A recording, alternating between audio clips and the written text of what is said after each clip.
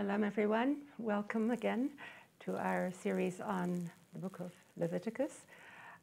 Today we have the savory subject of leprosy. Blotches on the skin. I see that on your source page there's an illustration at the beginning of blotches on the skin. Not very pretty. What a subject. This is one of the forms of impurity. There are many kinds of impurity. There are those that are basically natural phenomena of the body, but somehow appearing in a pathological form. Or phenomena that have to do with bleeding, for instance, for a woman after childbirth, a menstrual woman, and the sense in which that makes her impure in almost a technical sense. But when we come to tzora'at, that disease, that disorder, is one of the disorders. It's categorized by the rabbis as one of the disorders hayotzot migufo, that originate inside the body, that it comes out of your body. It's an issue. It's a discharge of some kind. But this time it's blotches, it's burn-like patches, all kinds of different ways it can look, which have to be diagnosed not by a doctor, but by the priest, HaKohen. The references to the priest are close to 100. There are close to 100 references to the priest in his role in diagnosing and prescribing for this problem of leprosy, which suggests right away that we're not speaking about a physical disorder, even though it manifests as a physical disorder, lesions on the skin. Somewhat repulsive. And then it's a question of diagnosis. And it's the Kohen who has to see, the priest who has to see, you go to the priest and he looks, tremendous emphasis on the visual, he looks at it and he decides what is to be done. Either you are tahor, you are pure, or you're impure, or there is an in-between stage, a quarantine stage, maybe. In which case you are put into quarantine for a week, for 7 days, and then examined again. It sounds a little like going to see an epidemiologist, going to see someone who's worried about diseases of infection, except that many of the laws that come around this disease have nothing, obviously, to do with infection. They have to do with something more psychic, something to do with things that are hard to categorize physically. Last week, in fact, if we could make a connection, last week we talked about anxiety. We talked about either the sudden attack of anxiety or the ongoing sensation and experience of anxiety, which is an internal sensation, it's an internal disorder. If you remember, Nadav and Avihu, the two sons of Aaron, they are somehow pressured, internally pressured, according to the Rashbam, according to the reading that we were interested in. They were pressured by some kind of internal tension into bringing a normal everyday sacrifice with using the fire from their own ovens, using the fire, domestic fire, rather than waiting for the fire to come down from heaven. Right? The anxiety level was too high with them. They couldn't wait any longer. Lo sharta shchina. That was the doleful theme that ran through the rabbinical comments on what on the surface looked like the happy eighth day in which God did bring his presence to dwell on the Mishkan. The rabbis read between the lines and they detect failure and disappointment and anxiety and shame at every stage until finally it happens. The fire does come forth from God, but it consumes those who hadn't been able to wait for it because their anxiety level was so high. We used an expression which I took from Christopher Bollas, contemporary psychoanalyst. He talks about the problem of the normotic person, the person who can't bear the unknown, can't bear the realm of I don't know, the realm of imagination, the realm of dreams, of hope, the ability to wait, to hold your position, and instead they rushed in and became all too practical. They wanted to be normal, and in the end the fire came down and consumed them on its path to consuming the sacrifices. Now that expression of anxiety ends in death. At the end last week, we looked at a very powerful midrash which describes the anxiety of the reader of this story. Vayecherad libi, a quotation from Job, from the book of Job. Vayecherad libi, my heart shuddered, v'yitar mimkomo, and jumped out of its place. That quotation from Job apparently describes Job's reaction to a thunderstorm, a lightning storm, which shocks his whole system, throws him into some kind of existential anxiety. But the midrash relates it to the anxiety of someone who's trying to understand the story of Nadav and Avihu and can't find a way of classifying all the facts so as to explain what happens to these two young men in a way that is rational and that satisfies all the data, right? Kind of scientific, solid, stable reading is impossible to find. When we have that experience about reality, about the reality we're in, our experience is then one of anxiety, angst. And now we are moving into a very specific example now of the undiagnosable, right, the unclassifiable disease that is called tzora'at, which is sometimes translated leprosy, but is not identical with the disease we know as leprosy. It has many anomalies in it, which really set it apart from any diagnosed and known disease. Even the fact that it can affect not only the skin of one's flesh or basaro, but also it can affect one's house, it can affect one's clothes. What disease is it that in a sense is the common denominator among all these different theaters of action? One's body, one's clothes, one's house. Unclassifiable data. The great South American writer Borges, B-O-R-G-E-S, has a wonderful essay in which he refers to a Chinese encyclopedia, probably mythical. He probably is fictional, but he writes about it as if this is a fact. And in which he will find a passage like this.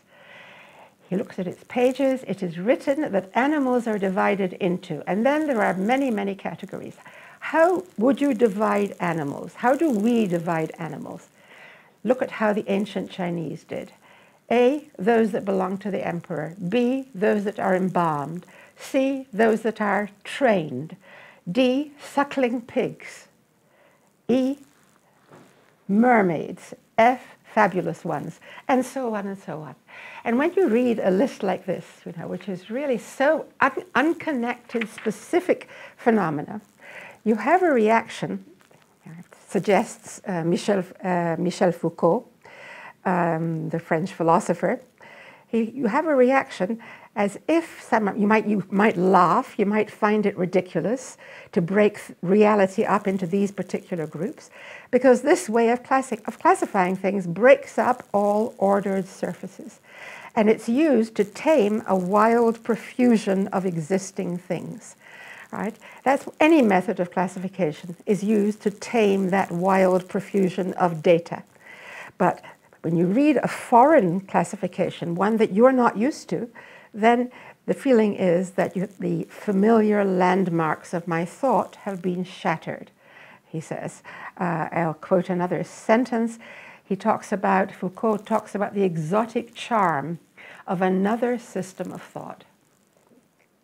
The exotic charm of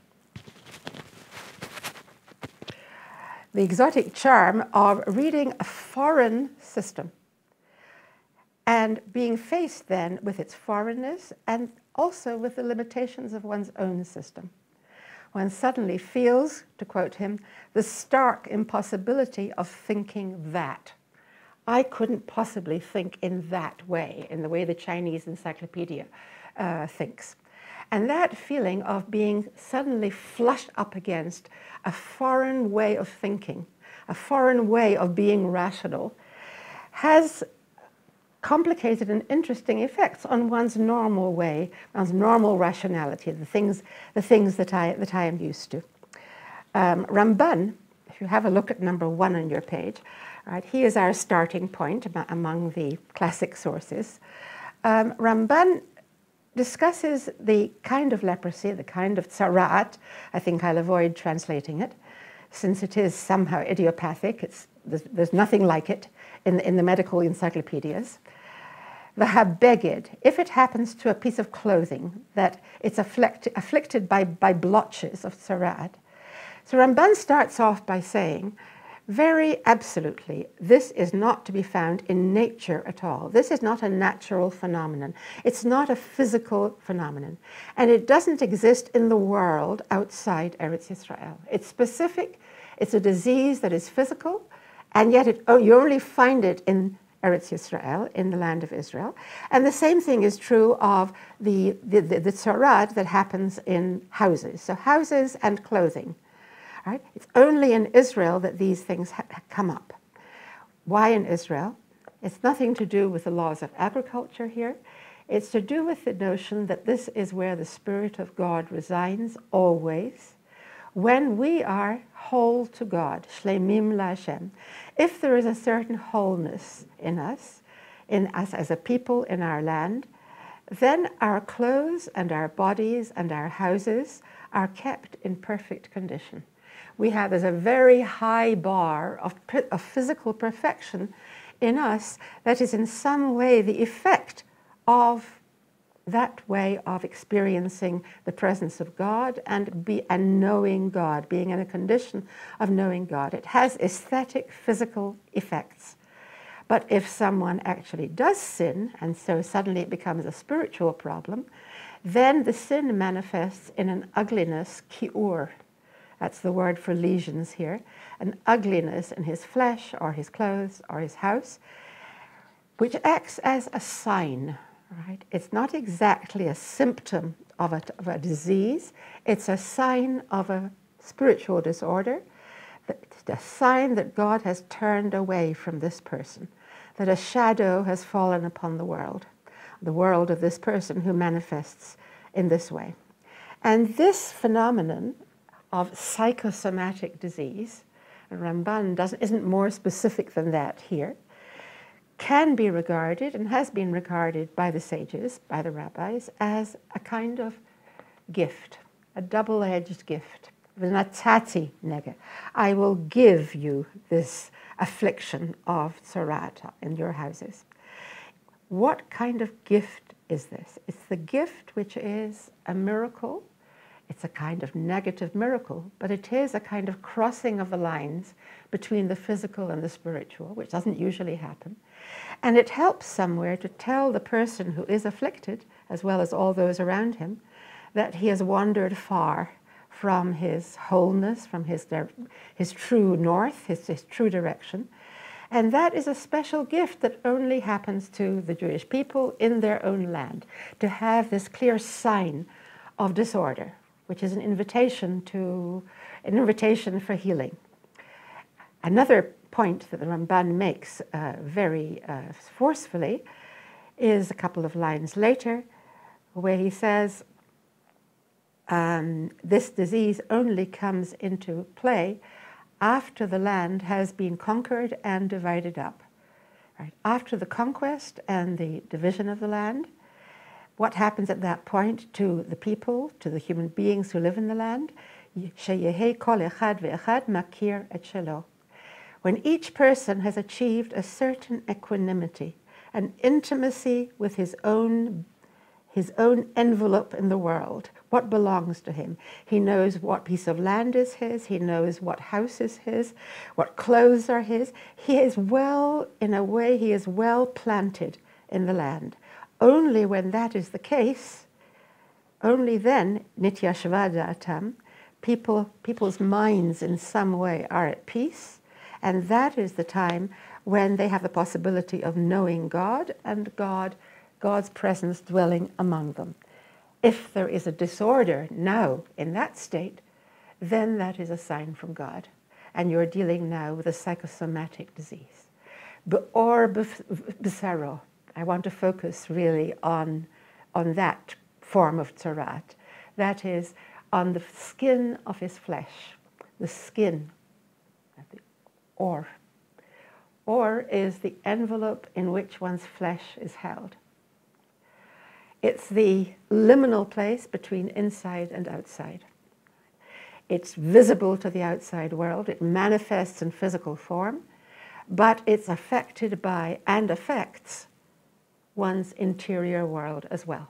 So it's a kind of in-between place which manifests internal dis-ease. As we know, the skin does very often send messages to the world about the moods we are in, anxiety or fear, right? The condition of one's skin, sweating, and so forth. It's a giveaway. And in the same way, the other envelopes of the body, the house and the clothes and so forth, the Ramban wants to see them all as indexes in a way. Indexes to an internal state that is awry in some way. Another method of understanding, a way of understanding, an approach to the problem of tzaraat, I found in, it's much less well-known one, this is in the Ha'amek Davar, I didn't put this on your page, 19th century commentary. And he talks about when you come into the land of Canaan. When you come into the land of Canaan, then this disease becomes possible. It isn't possible anywhere else. And the Ha'amek Davar offers us a kind of geocultural, spiritual diagnosis of the condition. The condition has to do with a state in which we are, as it were, we belong to the land of the Canaanim. And Canaanim, one of the references of Canaanim is traders. Right? Now, one word for traders is Canaanim, those who live on the long seaboard of Eretz Yisrael. Right? Somewhere we have plenty of space for living at the edge of the country, and therefore this is a maritime culture. It's a culture in which people go to sea and they meet other peoples, and what happens then is that you have a whole culture not only of trade but also of language. You have a kind of very lively verbal culture because you're always meeting different kinds of people. And that produces a different kind of culture and a different kind of human being. At its worst, you might say that it encourages a culture of gossip, of Lashon Hara. And that's how the Ha'amek Davar wants to bring up this classic diagnosis of tzaraat. That tzaraat is a symptom of evil speech, slander. And the Ha'amek Davar, in a modernistic sort of way, wants to give us a kind of materialistic explanation for that. Right? He wants to say that if you make your living, traveling and meeting people and trading, then the danger is, on the one hand, you will become very verbal for all kinds of reasons, and on the other hand, there may be part of your verbal culture will be putting down others. As soon as language gets very lively, somewhere there is then that lively, restless tendency in the exchange with others to be very critical and to put others down in order to put yourself up, and so forth. So that maybe we have here now a kind of tension of values. On the one hand, in order for this problem, this spiritual problem to come up, one has in some way to be basically at home. One has to be makir, kol echad ve'echad makir et shelo. Each person has his own safe place to be. On the other hand, it seems that culturally there is a possibility of another value, which is the value not so much of stability, but of competitive economies. And that's what might evoke, that's what might raise in people the possibility of a misuse of language, of an abuse of language. With this, I want to go on to a fascinating midrash. You can see in number 2. Number 2, V'zot tiyeh Torat HaMetzorah. This shall be the law of the Metzorah. All right, that's the way the section is introduced in Parshat Metzorah. The laws of leprosy cover most of Parshat Tazria, this week's Parsha, and a large part of next week's Parsha also. A great deal of detail, very hard to classify. And the midrash then quotes another text, right? This is the way midrash often begins, by quoting our text and then another proof text. Mi ha'ish hechafetz chayim. Who is the person who desires life? From the book of Psalms. And we all know that pasuk. We've read it, we've sung it. Who is the man who desires life? And the answer is, of course, well, guard your tongue from speaking evil and seek peace and pursue it. We'll come to that. But the midrash now launches into its story. The story is now about a peddler, Rochel, who was moving around, circulating, constant movement around and around, among the villages. That's what a peddler does. The villages near Tzipori, which is the place of the rabbinical academy. And he was announcing, proclaiming on his travels, whoever wants a potion of life, come and buy, come to me. Rabbi Yanai, one of the Chachamim, one of the sages, is sitting in his study up in his house, and he is sitting there and expounding Torah there in his living room, in his home. And he hears the proclamation of the peddler. And he calls the peddler and he says, come up here, I want what you're offering. I want a potion of life. And the peddler, interestingly, Rochel, refuses. That is, he protests, he resists. He says, perhaps in a little embarrassment, he says, but what I have is not anything that you or anyone like you needs. You have no need of me. Presumably the Rochel, the peddler in general, is selling sort of quack cures, cure-all potions, and he knows perhaps that he's embarrassed that a scholar should think he has anything to gain by hearing from him what is this potion of life, this vital cure. So he resists. But Rabbi Yanai insists and says, no, I want you to come up. So he came up, and the peddler then, surprisingly, brought out the book of Psalms. He didn't actually hand over the potion. He just opened the book of Psalms. Who would have thought that a peddler, this is his territory? And he shows Rabbi Yanai this verse. Who is the man who desires life? And what is written afterwards? Netzor l'shoncha me'ra. Guard your tongue from evil. Sur me'ra va'aseh tov. Turn away from evil and do good. Right? That's how the verse is. That's how the verse in Psalms continues. So there you have the question: is if that's what you want, then this is what you should do: avoid evil speech. So that is his potion. Rabbi Yanai then says, "Oh yes, and also King Solomon, in the book of Proverbs, he also proclaimed, saying, Shomer piv u'lushono, shomer mitzarot nafsho." Right? And anyone who wants to, whoever guards his mouth and tongue guards his soul from troubles. So you see, we have the same idea also, not only from David, but also from Shlomo. So Rabbi Yanai puts in his contribution here. But then Rabbi Yanai says to the peddler, who perhaps is feeling quite confounded that he's been teaching Torah to this great scholar, what has he got to learn from me? Rabbi Yanai then says, all my life, all my days, I've been reading this pasuk, and I didn't know what it meant. I didn't know how to explain it. I was always blocked. It was a kind of crisis for me. Every time I read that pasuk, I felt blocked. And now this Rochel, this peddler, has come and let me really know it. He has made it possible for me to know mi ha'ish chafetz chayim, what to do if you really want life.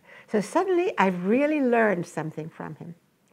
And because of that, Moshe, that's why Moshe originally warned the people and said to them, this is the law of the Metzorah, and Metzorah is the word for the leper, the person who is afflicted in his skin, but it's read then by the rabbis with a play on words, hamotzi shem ra.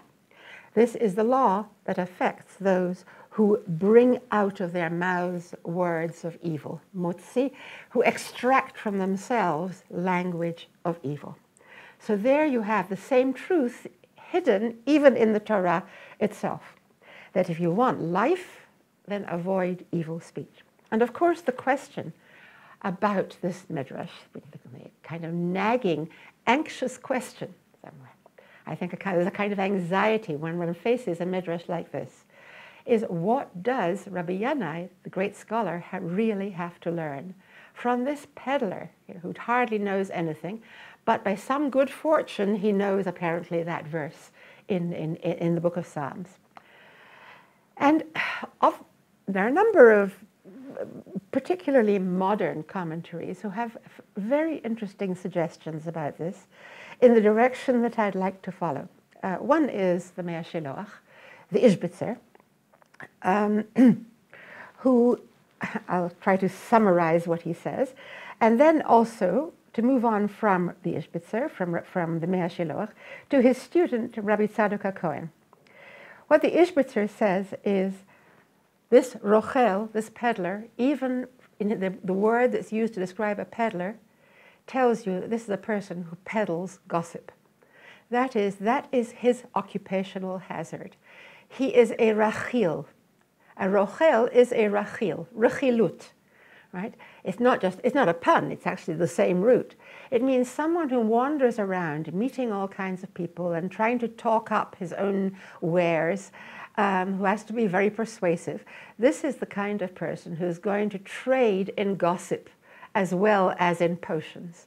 That's part of what a peddler does, to peddle. Right? He's going to peddle the news from the next town, and once he's peddling gossip, then lashon hara, evil speech, is very close to the surface. And there comes a point, and that's what the Me'er Shiloach has to pin this down now, and he says what really is troubling a person who becomes a peddler and who spends his life gossiping and bad-mouthing other people is an internal problem, and he says it out of the blue, with ka'as, with anger. Now, what has anger to do with it? But he's very definite about it. It has to do with anger. That he is somewhere, there's a kind of hidden, there's an unconscious, perhaps, anger burning within him, and he takes it out on the third person, people he talks about, perhaps in an attempt to make friends with the person that he's talking to. You know, that dynamic. You think that if A tells B a bad story about C, then A and B form an immediate kind of temporary alliance. You and I, we really are together. So I think the possibility that the Me'er Shiloach is raising here is that our peddler here is suffering from an anger that he somewhere feels that all is not right between him and people. That people will only listen to him if he badmouths other people. That's his only way of communicating, of being together with another person. So in a way, it's a kind of antisociality, antisocial habit he's developed because of some anger inside him. And then suddenly he realizes, the Me'er Shiloach goes on to say rather clearly, he says, well, and then this person begins to realize that it's counterproductive, and he does tshuva. You know, he works on himself so as to change. And it's once he has made that change, he's somewhere healed himself, he has something to teach, even someone like Rabbi Yanai. What does he have to teach Rabbi Yanai, who is so different from him? Rabbi Tzadok HaKohen, who became one of the best students of the Me'er Shiloach, radicalizes the Me'er Shiloach's idea. He makes it even more radical. And he says, this rochel, this peddler is rakuv b'rechilut. It's not just that he peddles gossip, but he is rotten to the core with gossip. That is, gossip has rotted him. Right? In some way, if you're talking about problems like tzora'at, you're talking about mildew, you're talking about something that is not alive, something toxic inside him. And in this situation, he has somehow come to realize how toxic his inner world has become and his way of behaving to other people or about other people.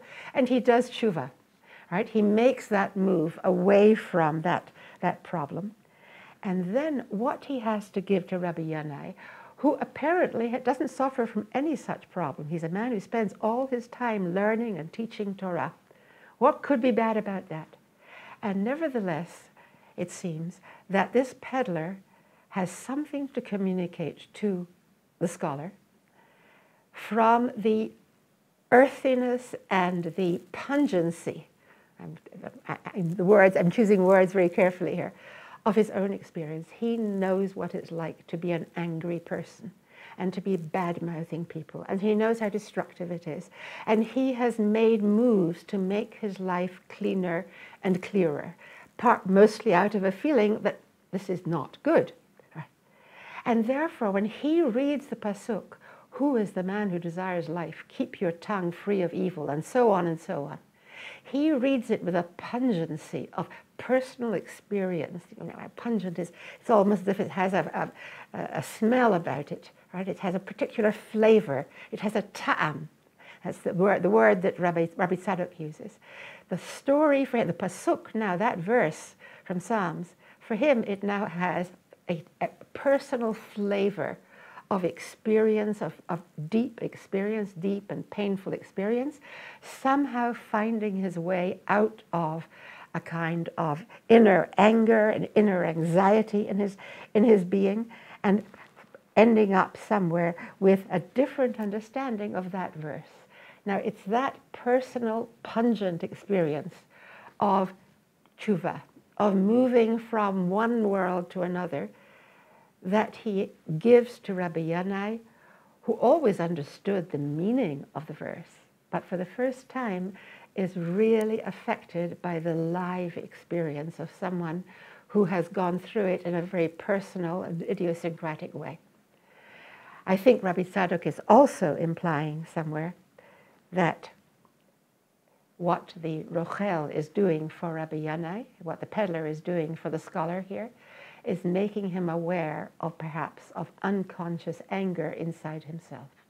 That maybe inside the scholar too, there can be, he may be nursing unawares, depths of negativity.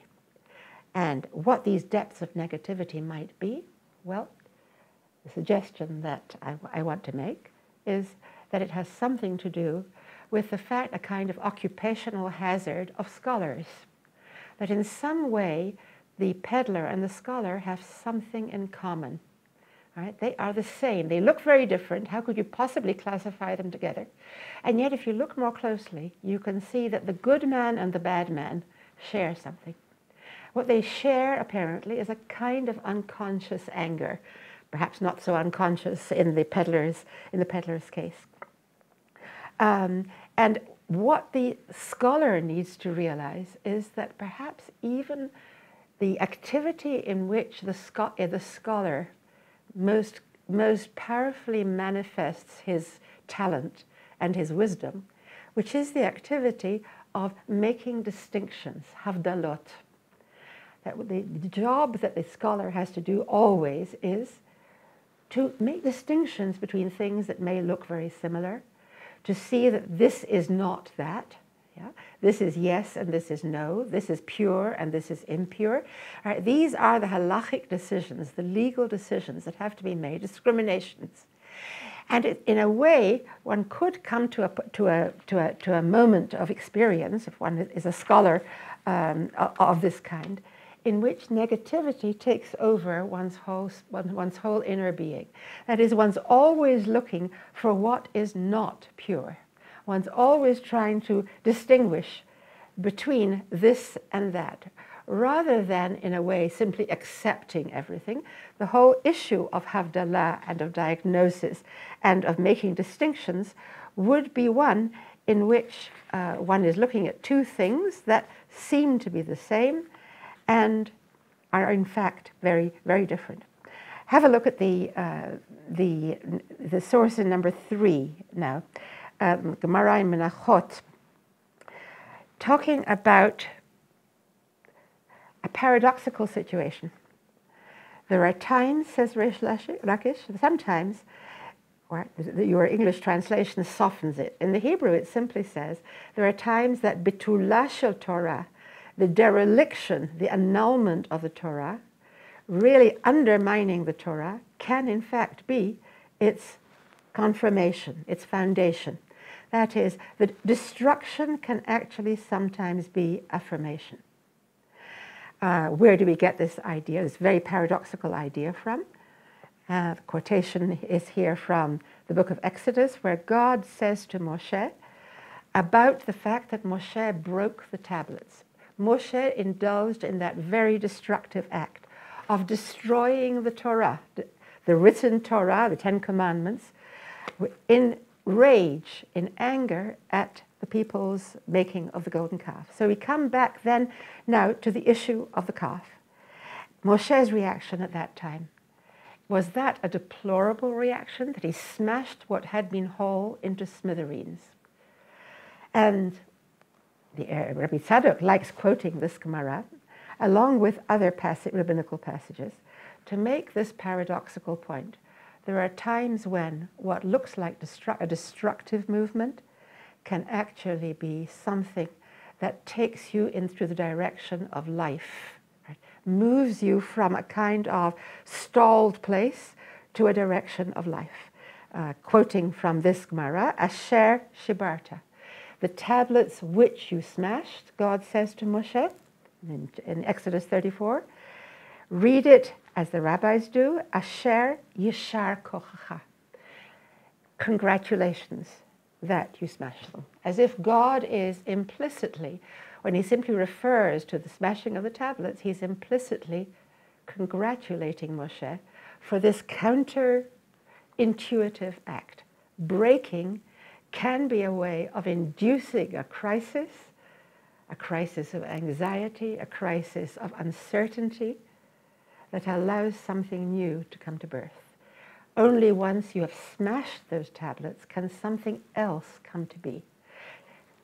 Unsmashed tablets are a little too like that normotic solution, right? That solution, kind of normal solution of holding on to the Torah, holding on to its stability and making sure that it will always exist by holding on to a thing, holding on to the tablets. That's dangerously close to a golden calf, to an idol. Instead, suddenly there is destruction with its immediate vacuum, which invites a different way of putting things together. One movement that you find in the Gemara and in Rabbi Tzadok HaKohen, very, very often, he likes to quote it, is the notion that, for instance, someone doesn't get to stand firmly on words of Torah. One does ein omdin al divrei Torah. One doesn't understand really the words of Torah unless one has stumbled over them. It's a very similar kind of paradox. If you are just, stolidly standing there, thinking you understand something, in a way, the live process of understanding is stalled. You're all too satisfied. But if you stumble, if you make a mistake, if you make an error, and you suddenly find yourself, with one foot in the air and one foot out to the side, and suddenly there has been a loss of ground, you've lost that solid ground, that's when you begin to acquire the understanding of Torah. That's when you begin to be able to stand. Once you know what it is to stagger, then you can begin to stand in a more internally focused way. You really remember all the Eastern martial arts. Right? You learn a certain confidence in standing, which is not the confidence in the thing. Scholars have this tendency. Have a look at the next. the next source on your page, right? They have the tendency, in fact, you have a pasuk about lehavdil or lehorot. Rashi on last week's parsha talks about how the function of the priests, who will become scholars later, is to make distinctions and to instruct. And what we have here then is the midrash number 4, saying, what is this to make distinctions? It's not enough simply to learn by heart and say it over and over again. You have to really know and discriminate and be expert in it. That is, you have to know all the possible nuances of difference that there is between this and that, between kasher and treif.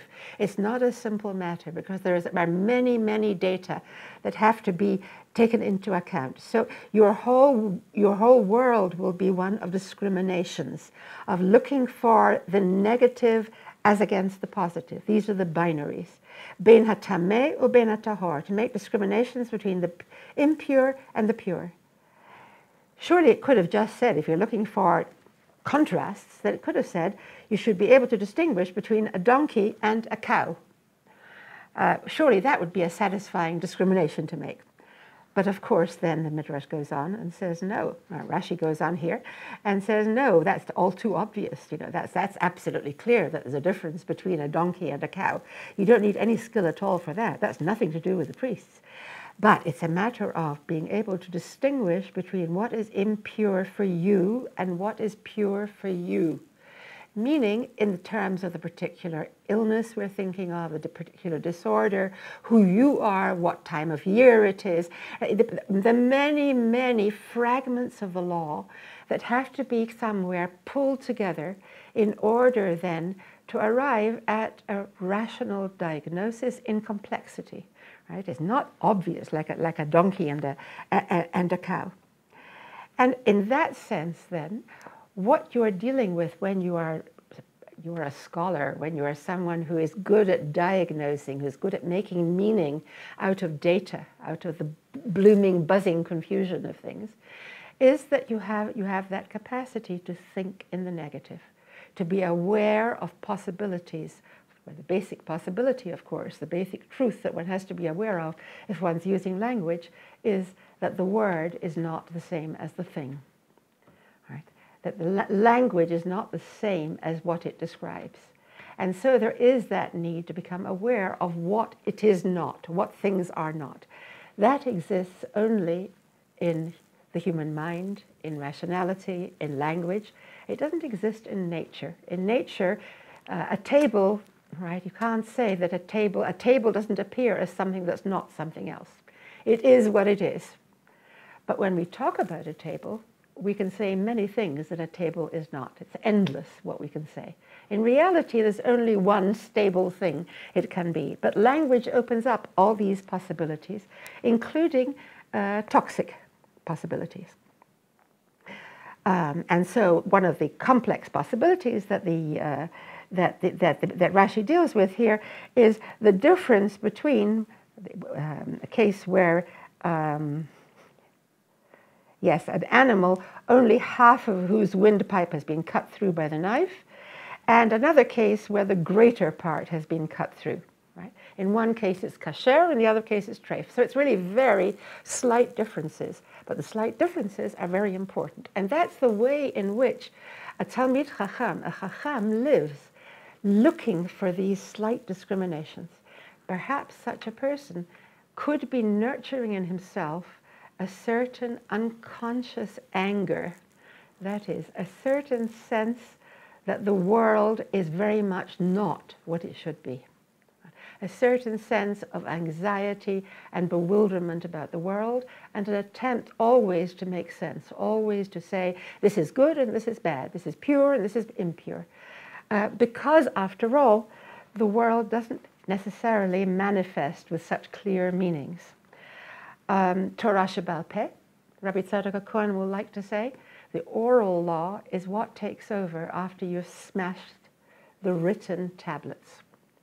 What takes over after that is a world of reconstruction of what has been lost, the using of the mind, the using of the mind to create, to reconstruct the reality, the direct reality, which is what Moshe gave the people.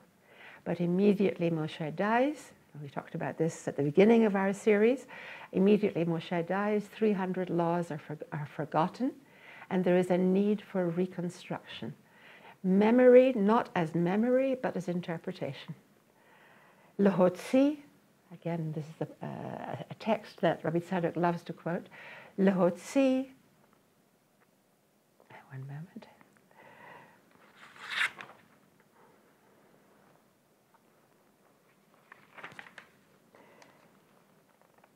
Yes. Lehotzi yakar mizolel. Sorry, I had a blank there. To extract the precious stuff from the dross. That is, it's an approach to life.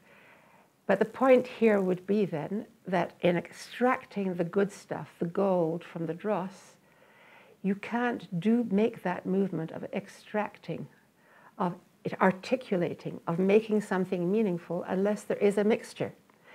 And life presents itself as mixtures. And Tov and Ra, and Rabbi Tzadok HaKohen likes to say this too, as do other Hasidic masters, Tov and Ra, good and evil, are always mixed up together. So you can't make simple distinctions between a peddler and a scholar and say one is a righteous person and one is not, because in fact, each of them is some kind of a mixture. Maybe it's more crude in the case of the peddler, and it's more refined in the case of the scholar, but he too has in himself Tov and Ra. And therefore, the verse in Psalms suddenly comes alive to him when he hears it, tastes it, through the flavor of the way the Rochel communicates it to him. It's a kind of eye-opener for him. Now, in this case, we move then to the Mer Shiloach, number 5 on your page, on the issue then of who tends to be most prone to tzarat, most prone to anger. And he comes up with a surprising conclusion that it's the greatest people who are most prone to anger. Right? It's a paradoxical, again, it's a paradoxical attitude. It's a paradoxical way of presenting reality. Don't think you're going to find your tzaddikim pure, your righteous pure, or the opposite, right? That your tzaddikim, the more righteous they are, the more prone they are going to be at a certain almost metaphysical anger. What he says here, the word that introduces the laws of tzarat is Adam. Adam ki yeh be'or b'saro. A person in whose flesh appears this lesion. The word for is person here rather than ish. It's not, first of all, it's not gendered. Adam is a human being. A human being is then read, I think it's from Kabbalistic sources, as an elevated, enlightened human being. Someone who is a real Adam, who deserves the name Adam. The really human, the truly human, he says, is above all kinds of worldly lusts. He doesn't live in the world of greed and lust, the kind of coarser world. All right? That's by the nature of his refinement, the person of high caliber, that's not his world. So he doesn't have ritzonot and cheshik for things that are not God's will. So somewhere he's in tune with God's will, with God's wish. But at the same time, this person is subject to anger, which manifests in tzarat. Precisely this person. Because this attribute of anger is found mostly in great people because they don't have any pleasure of the goods in this world. They don't have any neicha. They can't relax. They can't find relief in this world. There's something ungratifying for them about this world. Pleasure means nothing to them. And the good, the spiritual good that's prepared for them in the world to come, that is hidden from them in this world. So they live somewhere between two worlds. They can't take the ordinary, honest, everyday pleasure that other people do in the world. They look for their pleasures elsewhere, and sometimes they're hard to find. And so they can be living a kind of world, in a reality somewhere in which they begin to develop a kind of hostility in themselves to this world or the people of this world. The only cure for this, he says, he calls it tovat ayin, is deliberately to cultivate in oneself benevolent eyes, tovat ayin, a benevolent gaze. That is the opposite way of looking at other people. To look at other people with a kind of benign gaze. To train oneself to do that, rather than with the choleric, angry gaze of someone who is basically unsatisfied in this world. The Meir Shiloh points out elsewhere that the three greatest people of this period, Moshe, Aharon, and Miriam, all suffered from leprosy. Right? It's an interesting observation. Right? Remember, Moshe's hand becomes leprous at the burning bush, and Miriam and Aaron also become leprous in the later story. That fits his thesis. That means these are the greatest, and they are people who are somewhere misaligned with the world. They live in a state of anxiety, anger, misfit in some way with the world. The world doesn't seem to be there. This world doesn't seem to be there for them. From this, I want to move on now to what happens to the person who has been diagnosed. He has been diagnosed, or at the least sentenced to a kind of quarantine period. All right, the description in the Torah is very graphic and powerful. It's chapter 13, verse 44. After he's been diagnosed, all kinds of details about the conditions that have to obtain. Then he is an ish tzarua. He is a leprous man, or, as the Targum translates it, he is a set-apart man, sagir. He is a closed-up man. He becomes a human being who is closed away, who is isolated from society. That is now his fate. He is impure. Impure, indeed, the priest shall indeed impurify him. Notice how many times the word tameh is used here. He is diagnosed by the priest as impure, impure. Not by a doctor. It's all in the power of the language of the priest. He diagnoses before he says those words, this man is not impure. So it's a linguistic category. It's a category that may have very little to do with the empirical reality of what people in general can see. And then this tzarua, this isolated man, this locked-in man, turns out to be locked out, in which there is this affliction. His clothes should be tattered, should be in bits and pieces, should be in fragments. His hair should run wild, parua, and upon his lip, he should cover his lip with a kind of, perhaps with a hood. He should cover his head and his lips with some kind of clothing. He should veil his lips. So there he is, outside the camp. But first of all, we have a physical description of what is done to his body. He becomes completely unsocialized. He becomes a non-social person. Everything is wild now. It's as if his lips are sealed, safam. There's only one joined lip there. He can't say anything. And the only thing he can do is to call out, tameh, tameh, impure, impure. And suddenly you have the voice of this person who has sinned by misusing language in some way. And suddenly you hear that the only thing that will open his closed lips, the only thing he's capable of saying now, is the words tameh, tameh. All the days that the affliction is upon him, right, the next verse, he shall indeed be impure. Again, repeating over and over again the word tameh. Badad yeshev michutz lamachane moshavo.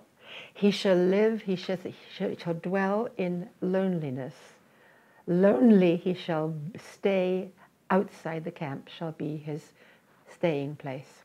That is, he is isolated from the camp, from all three rings of the camp. He died from the Kohen, Levi, and Israel. He's outside society, not even together with other impure people. There are other impure people who have to spend time outside the camp, but he is isolated even from them, right? This is the quintessential isolation. Why? Badad yeshev. Why? Have a look at number 6. Badad yeshev michutz lamachane. Hu hivdil ben ish liishto, ben ish lire'ehu. He set up barriers by his malicious speech between husband and wife, between friends. Right? He was always slandering and creating boundaries, barriers between people. Therefore, the Torah says, let him live lonely outside the camp, without the company of anyone else, even other impure people who would normally have each other's company. So you have again a kind of extreme, right? It's an extreme manifestation of a spiritual ill. This man has broken up society, has deprived people of the comfort and the vitality of being with those who they're close to.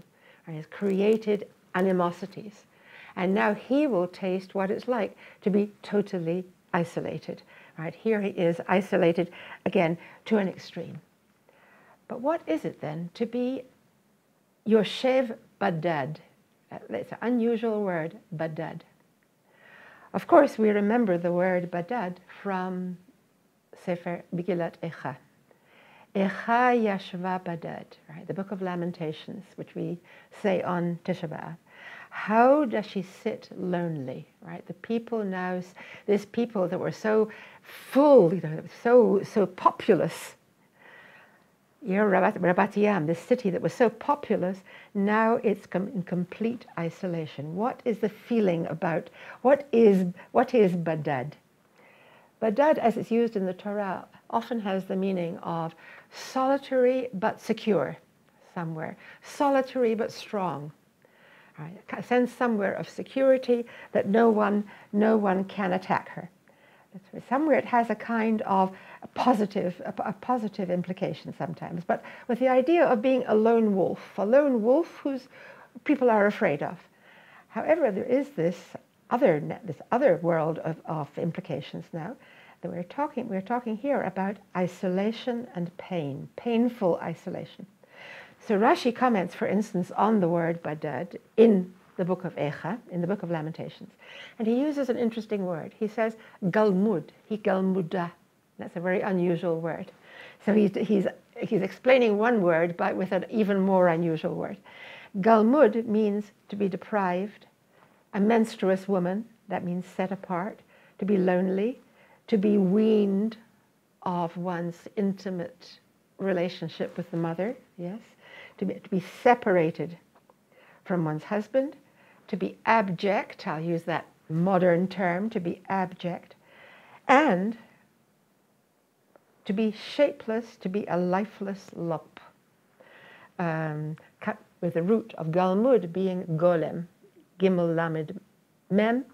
Of course, the golem of Prague, we know it's someone who is without shape or form. Right?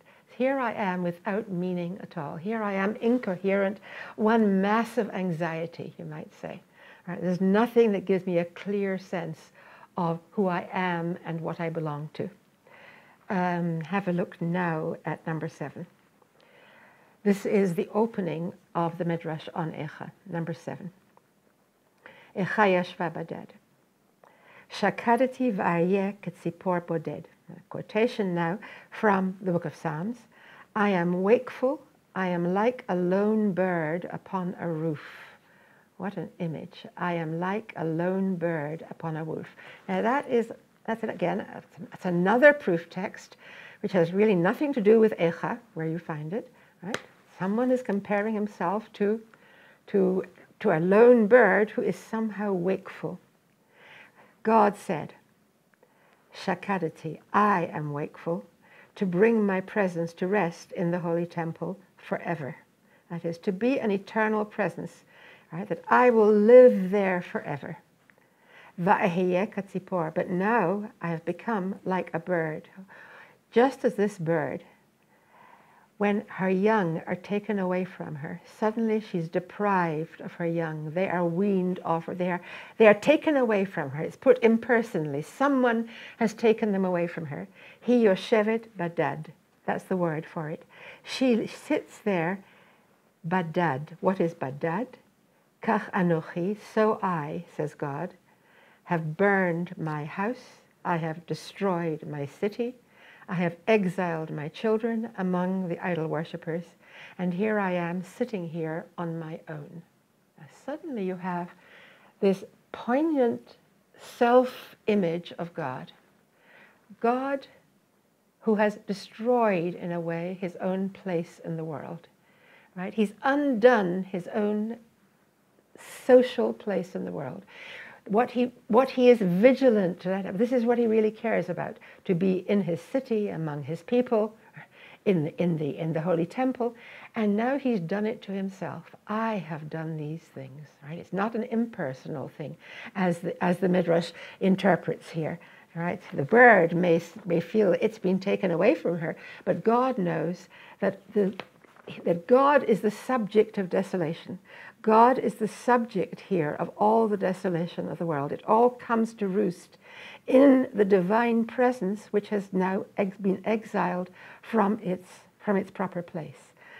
Ech yeshva badad. So that bird, that is guilty, it's a kind of aggressor as well as a victim, gathers all the desolation of the world into its being. And that commentary on the book of Lamentations, I want to say, comes home to roost, right? It's drawn back into the original badad of the leper. Now, the leper too, right? He is the paradigm. He sits lonely, having destroyed himself, having destroyed his relations with others, having destroyed his relations, right? Totally isolated, somewhere in a kind of, it's more than a poetic justice, it's a sense in a way of taking up an exiled and alienated place in a world that he has himself broken up. Right? He's in a way living in the broken world that he himself has created. And to be mitzorah then, would mean, in a word, to be in a state of suspended animation. Yeah, I don't know what to do with myself now. There's a kind of stuckness. There he is outside the camp, and all he can do is cry out, Tameh, Tameh. What is he doing? How is it possible, perhaps, and this is my task from now on for the time we have, how is it possible to reach such stuck, anxious moments, in this case self-destructive moments, as in a way offering space into which one can go deeper and then perhaps create from that space a different kind of awareness of the connection with God, connection with others, coming from a place of desolation, not denying it and not ignoring it, trying not to think about it, but actually going deep into it, right? To bring out something precious from the dross, from the dirt. Suddenly, this speechless man can say two words. Right? His mouth opens, becomes alive, and he says, impure, impure. Two possibilities. One is that he's warning everyone to keep away from him. Like the leper with his bell, right? It's a mournful sound. Impure, impure, keep away from me. You mustn't come anywhere near me. In which case, in a sense, he is now aware for the first time of the toxic effect that one can have on other people, and he's trying to protect society from him. He's warning people about a health hazard. But more powerfully, the other possibility, which you can see in number 8 on your page, from the Gemara in Moed Katan. This is a benign possibility, and it somehow emerges unexpectedly from this very gloomy setting. Number 8, tameh tameh yikra. He shall cry out, impure, impure. Melamed shetzarich lehodia tza'aro larabim. It teaches you that he should make his pain known to society, to many people. His pain cries out, not his impurity. His impurity cries out, not keep away, but I am in pain.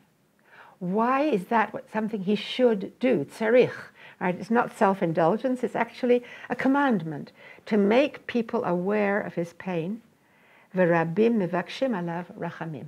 And then society, right, the plurality of people, many, many people, will ask for mercy for him. There's something about this Gemara that stirs me very deeply. Right? It's a sense of crying out to connect with a world that really you have not had any place in up to now. Right? All you've had to say is bad things about others. And suddenly you are appealing to the world, many people, not any particular person, but many people, to do the thing that they will obviously do. If you let them know your pain, it will be almost a neurological response on their part, that they will ask for mercy for you. Levakesh rachamim. The idea is that you will not ask for mercy for yourself. You would have thought that would be the simplest approach. When you're out there, you should daven for yourself. You should pray for yourself. No. The idea here is to get involved with society, which will get involved with you at a distance, right? Through the power of empathy, right? Empathy with someone who is completely the opposite of you. Here you are living in your cozy inside society, and there's some poor lost soul out there, completely isolated. And if he cries out, of course you are going to respond, levakesh rachamim. You're going to bring God into the equation, and there will be a kind of matrix, right? A kind of matrixial condition then. A kind of womb will be created of human beings who ask for mercy.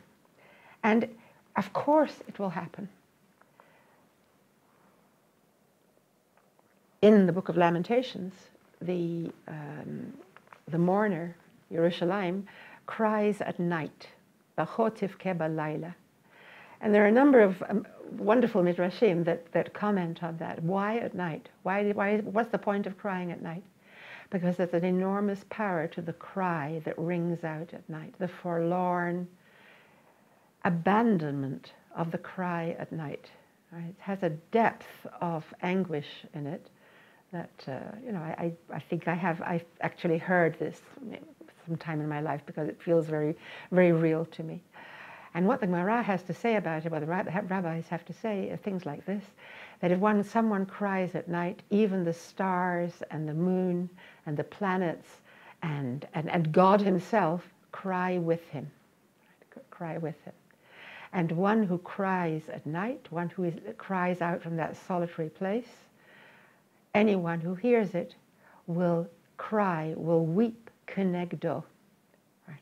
Will weep in correspondence to him. That is not with him, right? That's empathy, but it's a little stronger than empathy. Empathy has about it something thought through. I understand his suffering, and it brings out in me, but something more on the neurological level. Mirror neurons. That people are very interested in that now.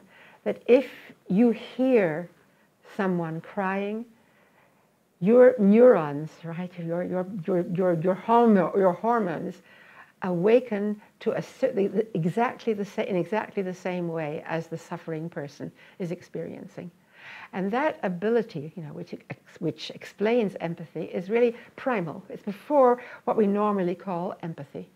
That the instantaneous effect of the cry at night is that people cry kenegdo. There's a correspondence there. It fits into that larger reality that I'm calling the matrixial reality, the reality that has to do with a larger container, right? The total container of the world and God, in which one part is responsive to the other. There's a story told in the Gemara of Rabban Gamliel. It's really a strange story, that a child of his neighbor's died, and the mother cried for him at night. And Rabban Gamliel couldn't sleep, and he wept with the mother. He wept until his eyelashes fell out. You know, it's almost like a kind of violent response, a counterpart to her crying. And when his students realized that that had happened, they moved the woman to another neighborhood. That is the sense of the invasive nature of the cry that asks you to ask for compassion. Rabban Gamliel is not proof against it. Right? Somewhere it's again a liminal movement. It's a movement from the outside in, and he has to cry kenegdo, that almost hormonal effect of the cry that issues in an asking for rachamim, and asking for compassion. Compassion, rachamim is the rechem. Rachamim comes from the womb. Right? That I'm calling matrixial condition, in which the baby is held, and everything conspires to hold the baby in peace and in security in there.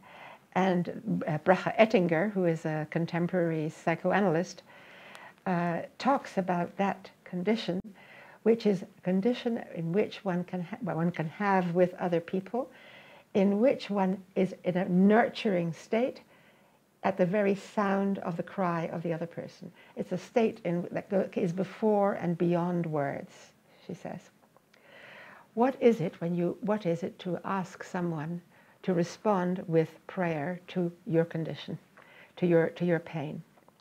So what I'd like to look at now is another text in which the word levakesh, the expression levakesh rachamim, is used. Here we should be looking at number 9, but unfortunately I made a bit of a mistake, and the Rashi that you have on your page is not the right Rashi. It should be the Rashi on chapter 2 of Genesis, verse 4. So what there Rashi gives us his commentary on these verses in the Torah. I'll read them. Beginning of chapter 2 in Genesis, after the creation story is almost over. Everything has been created. V'chol siach hasadeh terem yeh ba'aretz. All the vegetation of the field had not yet appeared on the earth, and all the grass of the field had not yet sprouted. So there is a sense now on the 6th day that the world is still barren. Why has it not yet appeared? So Rashi will say, why is there no vegetation? After all, haven't we read already on the 3rd day that God said, let the earth bring forth vegetation? And we read there that the earth did bring forth vegetation. So in that case, by the 6th day, we're surprised to see that somehow there is no vegetation. What's the reason? How do you reconcile this? How do you account for a real conflict of texts? Ki lo himtir Hashem Elokim ala aretz. Well, it's very sensible. After all, there can't be vegetation because there hadn't been rain yet. All right. So suddenly you have a chain of causality. What results in vegetation? You have to have rain. Why is there no rain? Va'adam ayin la'avod et ha'adamah. Because there's no human being. Right, the meaning of the text is to till the ground, which would mean there's no human being to till the ground, there's no rain, so there's no vegetation. But Rashi translates this slightly differently. There is no human being, there is no Adam, there's no one who can be called Adam yet. Adam has not yet been created. This is the moment of creation where everything else is in place except Adam, and it turns out vegetation. And the translation that Rashi uses then for lavod is there's no human being to recognize the need for vegetation, tovatam, tzorech, that the world needs vegetation, and to pray to God for it. what had happened to the vegetation? God had commanded, let the earth bring forth vegetation. But here you have suddenly again an in-between, a liminal moment. The earth brings forth the vegetation, but only up to the surface of the earth. It doesn't go beyond the surface. Petach haaretz, as if each one comes just as far as the gateway and stops there and waits for the rain, which will come when the human being prays for it. And then, so once the human being was created, right, the story of that follows. Mud, God forms, right? Human being is created, and the human being immediately realizes what's needed for the world, and therefore he prays to God for it. What you have there is a very, I would call it a teleological story. That is a very pragmatic story, where there isn't something yet, it's potential, but it's not yet there. And what's really lacking is someone who can be called an Adam, again, a human being. And what constitutes a human being is someone who recognizes ayin, who recognizes what there is not, that something is lacking. And therefore, and so he prays to God, and then what's lacking, then God sends the rain, and the vegetation comes into the world, and so you've achieved your goal. Vegetation has arrived in the world. That is what you get when you have a functioning, pragmatic human being who tries to make things work. The Gemara in Chulin, however, and I wanted to contrast this, but let's have a look at number 10 that we do have here, tells the story slightly differently. And of course, this is the origin. This is Rashi's source. Rav Asi says,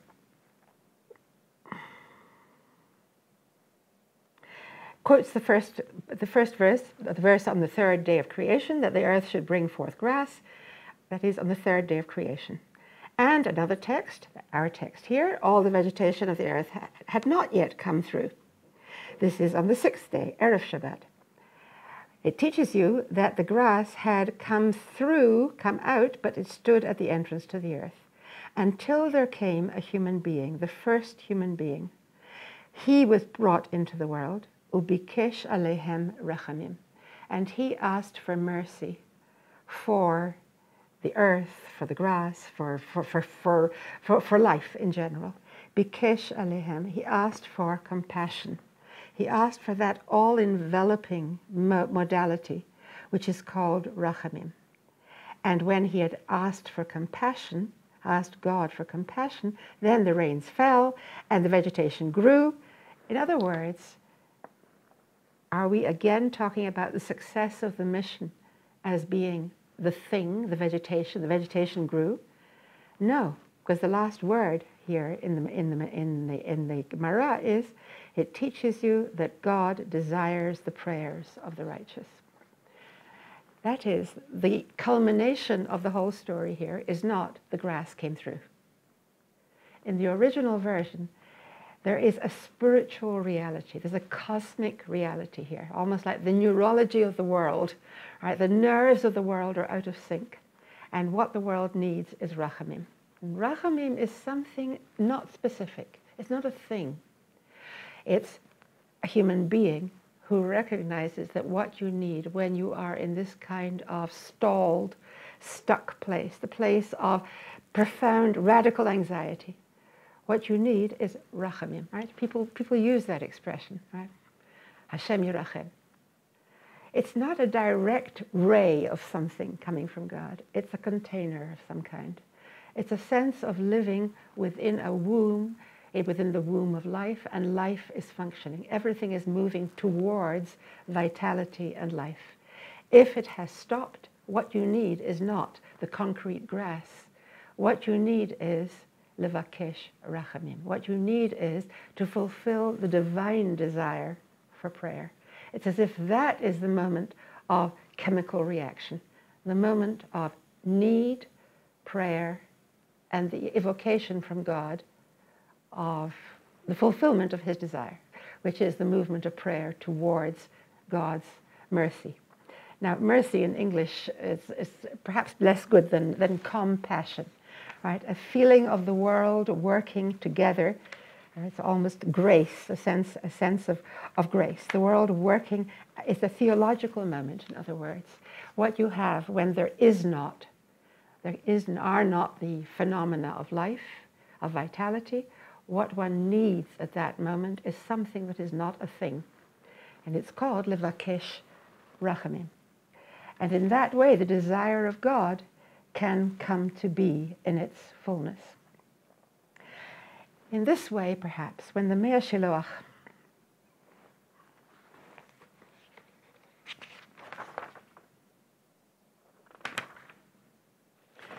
yes, let's go straight to the Sfat Emet now.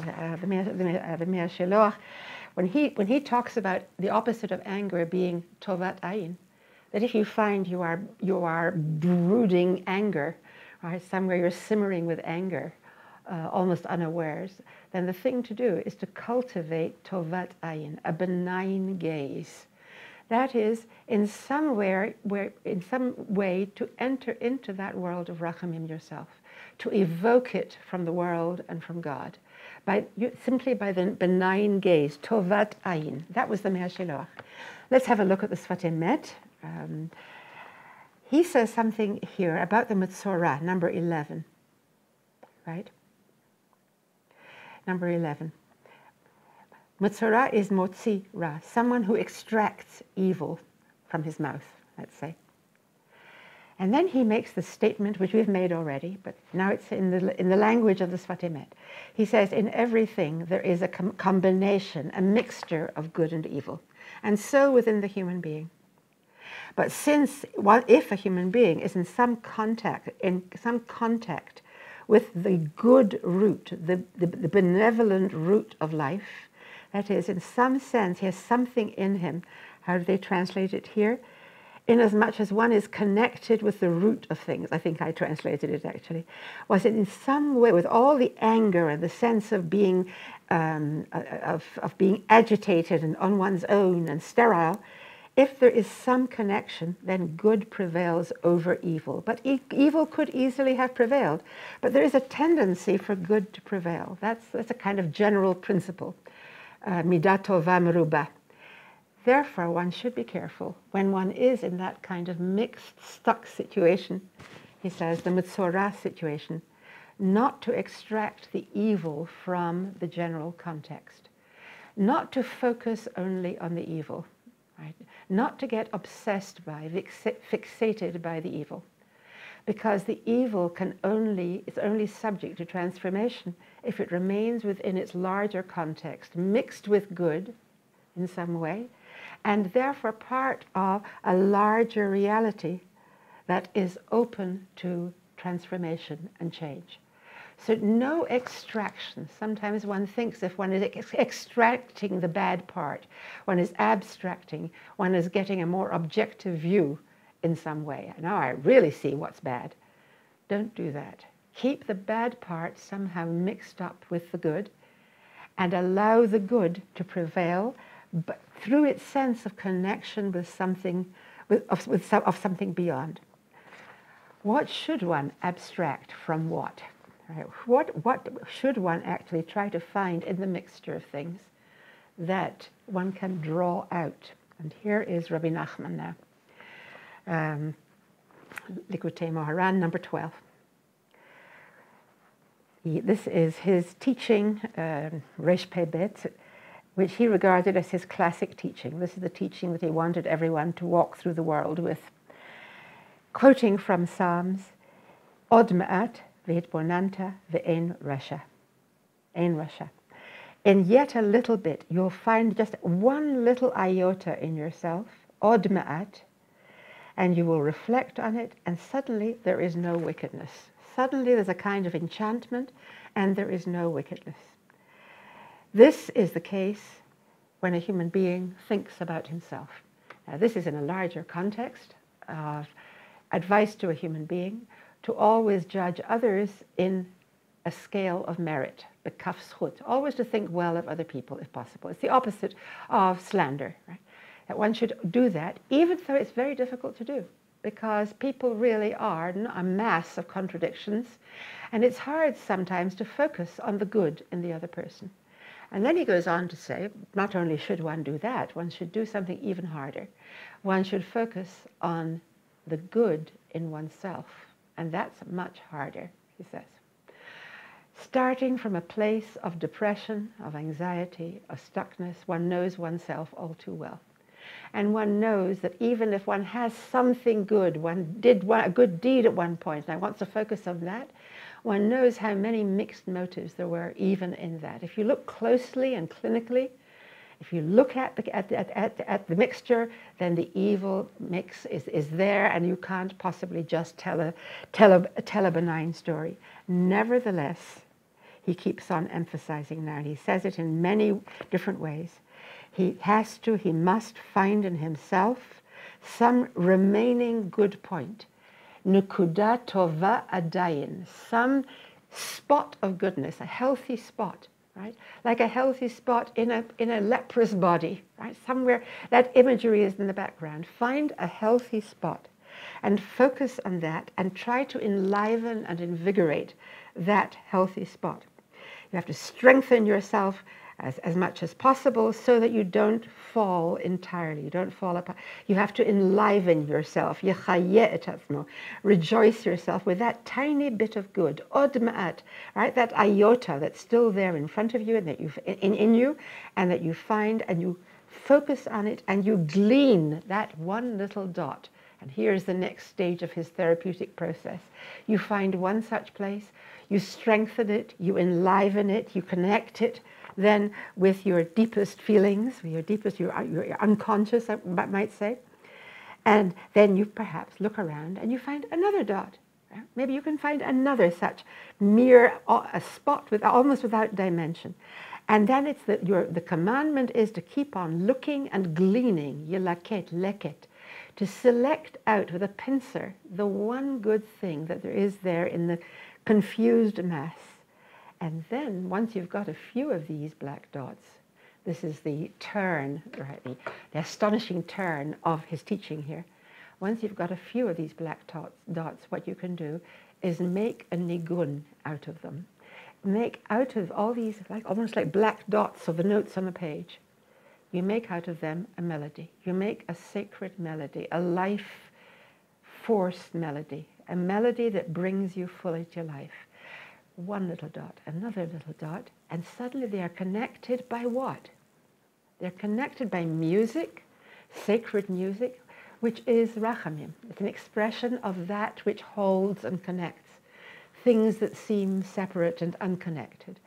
And by a certain kind of use of one's eyes that one can choose to emphasize it, to focus on these dots, one ends up in a situation of nigun, and one can even become someone who is redemptive for others.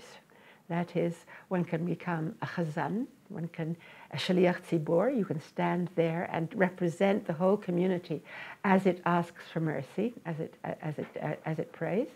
When you are doing that, and here it's not in this part of the text that you have in front of you, but I can't resist bringing it into play, it's so beautiful. He says, then suddenly you also become aware of all those other dots in other people that are yearning towards you because they sense that you can do something to bring them together into that melody. That in somewhere all these isolated dots, what does the chazan do? Through his music, he connects the dots and he brings it together in a mode of vitality and life. Perhaps I'll finish by talking about, very briefly, to say something about Primo Levi, right? Primo Levi. All right, let's have Primo Levi now. On the last page of your sources, Primo Levi. Primo Levi was a chemist. And before and after the Holocaust, he worked in a lab. And he has one of his most famous books is called The Periodic Table, which is about the various elements, chemical elements. And here he addresses purity and impurity, the so tender and delicate zinc, He's talking now about what happens to zinc. So yielding to acid, right? It's very vulnerable, which gulps it down in a single mouthful. Behaves, however, in a very different fashion when it is very pure.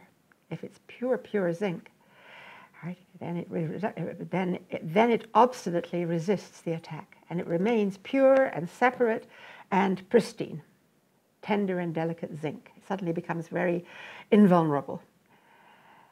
One could draw from this two conflicting philosophical conclusions. This is Primo Levi at his most whimsical and most wise. The praise of purity, which protects from evil like a coat of mail. Very strong thing, purity. Keeps you pure and apart from. The praise of impurity, even in small amounts, which gives rise to changes. In other words, to life.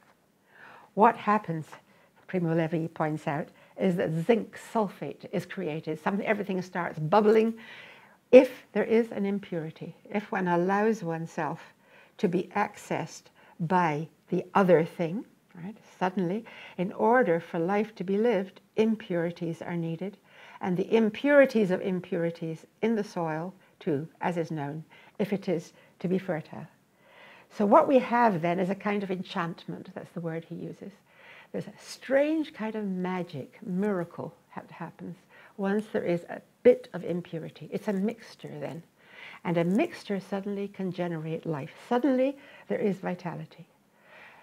The person who is affected by tzaraat, right, if there is a mixture in him, right, if there is a mixture, that is an enchanted state. That's a state of turbulence, and it's a state of turbulence out of which change can happen. Right? He even uses the image about his relation with a fellow chemist, one of his colleagues in the lab. He says was a young woman who he was interested in, who also seemed very isolated, and they could each have kept their fierce isolation from each other. But he started talking to her, and he entered into some kind of a relationship with her. And then he found that she really wasn't like him at all. She was very different from him. And so he's still alone, he says, in the relationship, but alive. Alone, but alive. That is, the isolation can be a toxic, dead affair that comes from dead language, deadened language, or it can come from an ability to separate out the good from the bad, not the bad from the good, but the good from the bad, and find ways then of reintegrating into different forms what one now has focused on. Now one has material to work with, and one can create larger connections, a whole field, in fact, a whole field of meaning. All right, that field, that desha hasadeh, right, the grass of the field, the vegetation of the field, the trees of the field, all that stuff is an expression, I'll finish with this, is an expression of that larger rachamim. Once the rachamim is generated, once life can return to the system, what it means then is that a situation of a sterile, toxic situation, purity in a certain way, can be enlivened, can be invigorated, so as to create a whole new field of life, and a field in which things affect each other. The trees talk to each other, it says one of a midrash that I'll finish with now, on Genesis. The trees talk to each other. Everyone's engaged in conversation. Maybe you can't hear the conversation, right? But they're all in some way communicating with each other. They're communicating with man. Man is talking about the trees of the field, right? And the vegetation of the field is always talking about the state of fertility in the field, and is there going to be food to eat, and so forth. And these are the connections in which forces are exerted one on the other. And the highest force, the force of prayer, is simply a way of looking at all that communication once it's turned towards life. All that sense of the possibilities of the buzzing world once it's turned towards life, and a sense of ultimate direction. I'm sorry for rushing again, as usual. Let me just say that, remind you perhaps that we're having a month's break now because of Pesach and I suppose other necessities, so that we hopefully will meet again. I think it's the 27th of April, on Wednesday the 27th of April, Parshat Kedoshim. So meantime, I'll wish you a very happy and kasher Pesach, and look forward to, if not seeing you, then being seen and seeing you later in the recording. I want to emphasize again that I do look at the chat, so that is a help. And also, if you would like to write to me, again, I'm very happy to receive comments, and I will try to address them. If you write to me, I will write back. Okay. Shalom and Chag Sameach.